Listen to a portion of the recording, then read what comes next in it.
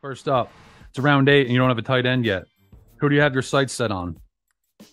So at this stage, one of my favorite targets has become Pat Freiermuth, a guy I faded last year. I hated the idea of rookie quarterback Kenny Pickett, Deontay Johnson, and George Pickens in the offense. I didn't see how Freiermuth would deliver.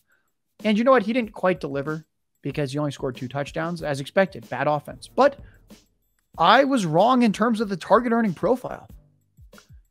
As a rookie, he had 7 touchdowns and he didn't command targets. But last year, he only had 2 touchdowns, but he actually commanded a lot of targets. And I was like, oh, that's pretty impressive. He's now on my radar. I don't think he'll score 2 touchdowns again this next year.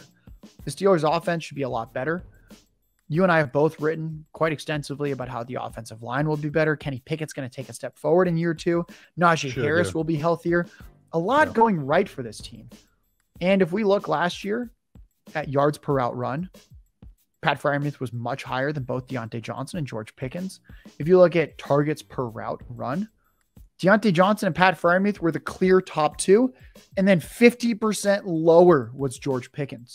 It's hard to find a tight end that late who's the clear number 2 on his offense for targets, is used in the red zone. He actually had more red zone targets last year than George Pickens, believe it or not.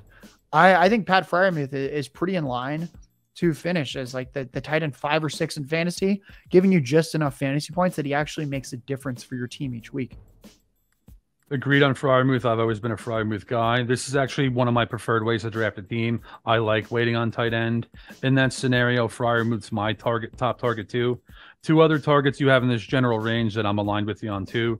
Tyler Higbee, especially in PPR leagues. I think he has a very strong floor. And as long as Matthew Stafford's the Rams quarterback, he's capable of, slate breaking upside on occasion too.